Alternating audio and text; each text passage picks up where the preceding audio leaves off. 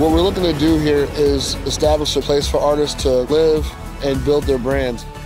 I really believe in farming. It's science and it's art and it's beauty. You're connecting with other humans, you're connecting with the land. We're actually doing art and performing out here. With Windows, we don't even need to think about it. We flip the cameras on and we're bringing mocap to the masses. I'm competitive. I play with people all over the world. It's a unique experience that you just can't get anywhere else. Doing what I'm doing is growing the awareness that the bees are dying, so more people are trying to help.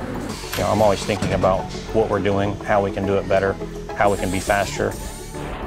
I use Windows to feed people in New York City who would otherwise not have enough food to put on their table.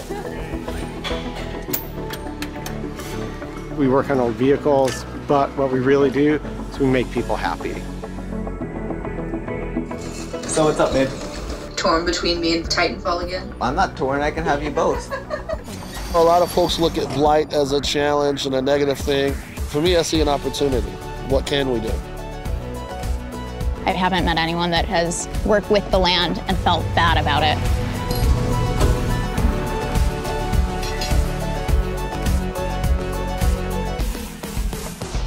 Whoa. We're creating the virtual worlds that we're gonna live in. With Windows, I can educate a new generation of organic farmers.